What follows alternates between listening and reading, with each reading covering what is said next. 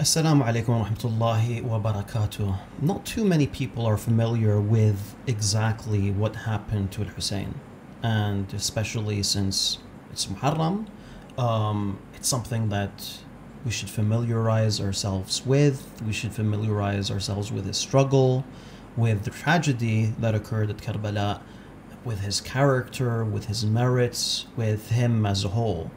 Because remember, Al-Hussein isn't a monopoly for Shias. Al-Hussein is for all of the Muslims. In the past, I've made a video about the tragedy at Karbala from a Sunni perspective, and I'm going to be linking that at the end of the video, inshallah. In this specific video, of course, I'm going to be speaking about the topic of Al-Hussein and Al-Imamah and how his actions actually conflict with the concept of a divinely appointed position. Now, this opinion that Al-Hussein was a divinely appointed Imam actually conflicts with his actions, and if you actually hold this view that he's a divinely appointed Imam, then you've attributed a deficiency to him because of some of the points that I'm going to be mentioning later on in this video. So I'll be sharing, inshallah, 3 examples of how his actions directly conflict with this view that he was a divinely appointed infallible Imam. So the first issue is Al-Hasan relinquishing his political power to Muawiyah and allowing Muawiyah to become the Khalifa. Now, a lot of Shias, when speaking to them about this specific fact, they will say something along the lines of, well, Al-Hasan gave up his political power, but he's still a spiritual Imam, and Imamah is a spiritual position. But if that's the case, then why make such a big deal about Saqifa? Because one could simply say, well, yeah, the people chose Abu Bakr, but Ali's still the spiritual Imam, so therefore it shouldn't matter that he did not become the Khalifa.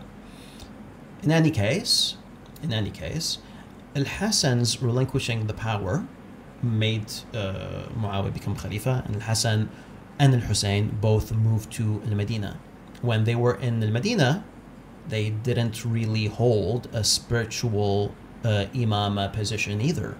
They were not teaching the people matters of the deen in the same way their father did, and in the same way their children and grandchildren progeny did.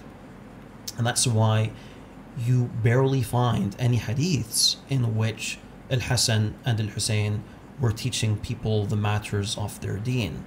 They were not seen as spiritual authorities, again, in the way that Ali was seen as a spiritual authority, in the way that Zayn al-Abidin and Al-Baqir and Ja'far al-Sadiq, they were seen as spiritual authorities at their time. So no, Al-Hasan and Al-Hussein, despite their high position in both the eyes of Ahl Sunnah and Shias, they were not seen as spiritual authorities during their time. Now, some Shias will say something along the lines of, well, Al-Hasan and Al-Hussein were not allowed to. Al-Hasan lived from like the year 40 until the year 50, 10 years as the alleged spiritual Imam, and Al-Hussein lived in Medina for the next 10 years. Al-Hussein himself in those 10 years did not take this position up and did not teach the people their deen. He did not take the position of an infallible spiritual Imam. Yeah, so some Shias will say, well, yeah, but that's because Muawiyah and the people that he put in power wouldn't allow Al-Hasan and Al-Hussein to take that spiritual position.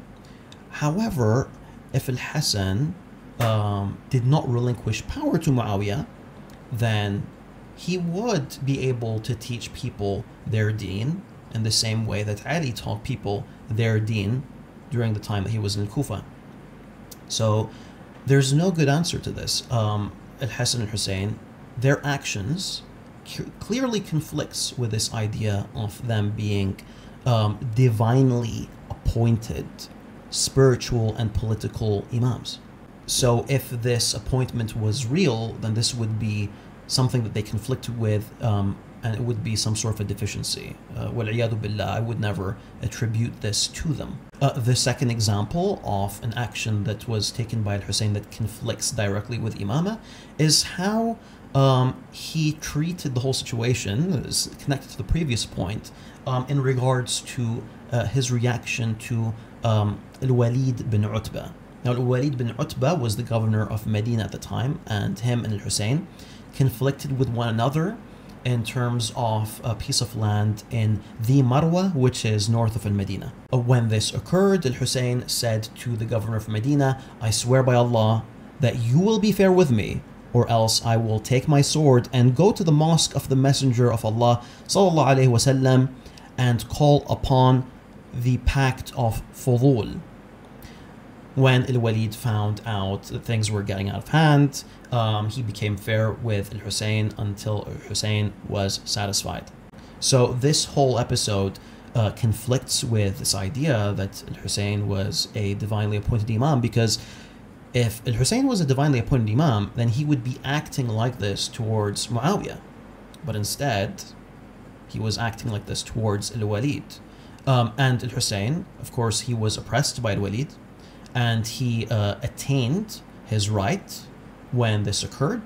However, what he should have done was he should have done the same with Muawiyah, and he should have taken back his right from Muawiyah, his political right and his spiritual right to teach people their deen as an appointed infallible imam. And finally, of course, the third and final point is what occurs in Karbala itself. When Al-Hussein is at Karbala and he is surrounded by the troops of Ubaydullah bin Ziyad, he says a specific statement that is recorded both by Sunnis and Shias.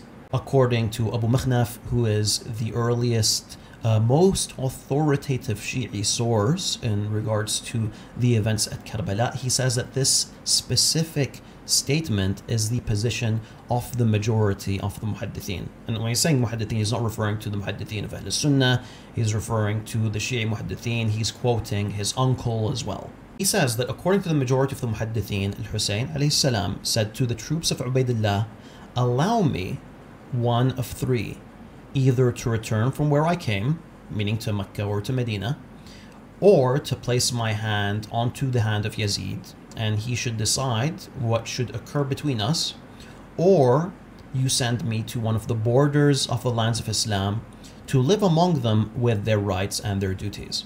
Now, these opinions and these statements, they would be fine and they would make sense from anyone who would be making them in such a circumstance. However, these specific statements are not befitting of an infallible, divinely appointed imam who would never do such a thing.